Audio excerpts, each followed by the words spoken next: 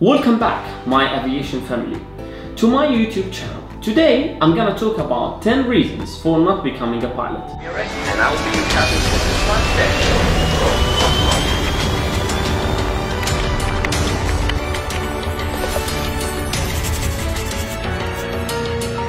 Number 1, job guarantee, job security. You have to spend lots of money to study aviation. A job may not be granted despite spending large amounts of money. You have to pay for your training in some companies. The more prestigious the airline, the higher their fees. Another factor that will make the cost higher is the location of the school, what country it is based on.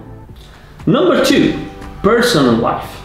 Compared to many other professions, working in aviation is totally different from the rest.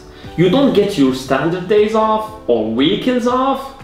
Majority of your time you'll be spent on the job and away from your family.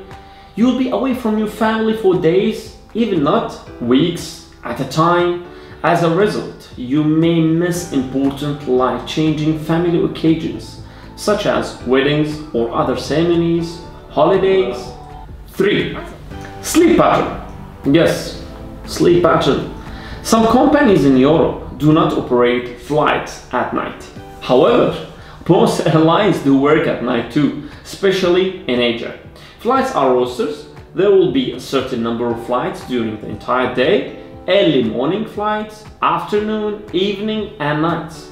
You will have different shifts at different times, and this will likely cause a disturbed sleep pattern. But even more importantly and negatively, it will affect your health. 4, it should come as a surprise to know that continual flying at high altitudes will certainly have an effect in your body sooner than later. Consequently, this will expose your body to different conditions. One of them is pressurization. For example, the cabin altitude could reach up to 8,000 feet. And this means that you are breathing in oxygen as if you are on the top of an 8,000 feet high mountain. Therefore, the oxygen you receive will be less than if you are on the ground or at or above sea level. The air inside an airplane cabin is dry due to the plate system. As a result of this, your skin will be exposed or becoming more drained than usual, especially on a long-haul flight.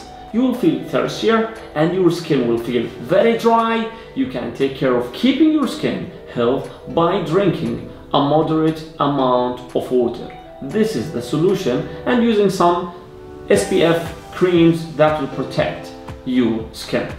Exposure to radiation. If you are flying a private jet that's flying at 45,000 feet or above and crossing the Atlantic, you will be exposed to a small amount of radiation. However, the more often you fly, the more exposed you become. So your radiation level must be monitored. Number 5, medical tests have to be renewed every year or every 6 months, depending on the company. If you are over 40 years old, most of the civil aviation authorities requires a check to be performed every 6 months. You must pass your medical for you to continue your duty as a pilot. If you fail it, then this can be very stressful because you can lose your license. 6, a salary. There's a common misconception among people that pilots earn a high salary that makes them super rich. This is not true. As a matter of fact, many jobs actually pay more than that of a pilot.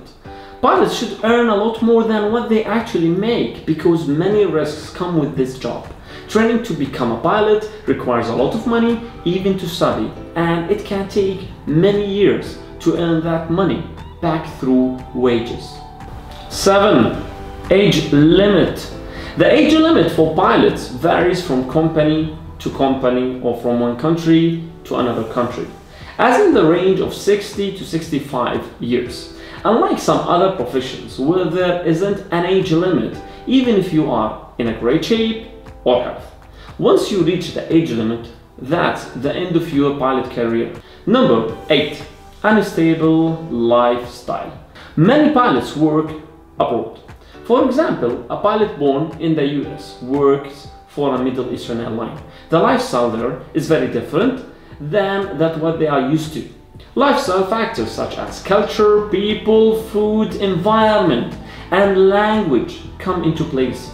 If your contract with one company ends, you could choose to go to another company based in another country. Some people may not like significant, frequent changes.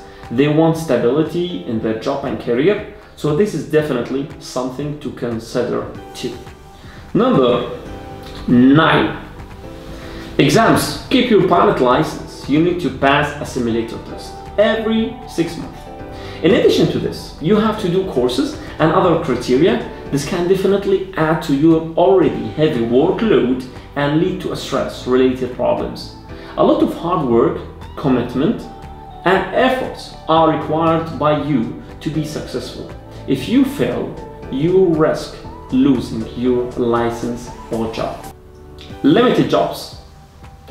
Majority of the money that a company earns spent on fueling aircraft, and this is for a fact. When oil prices are low, an airline can afford to expand their fleet, creating more jobs vacancies. However, when oil prices are high, then companies start to struggle, and it costs a lot more to fuel their fleet. If an airline is struggling, people's job could be at stake. A pilot's life is very unique, as it is an opportunity to discover something new every day. Don't let these reasons put you off becoming a pilot, because if it is your dream to become a successful pilot, then nothing should stop you achieving and fulfilling that dream.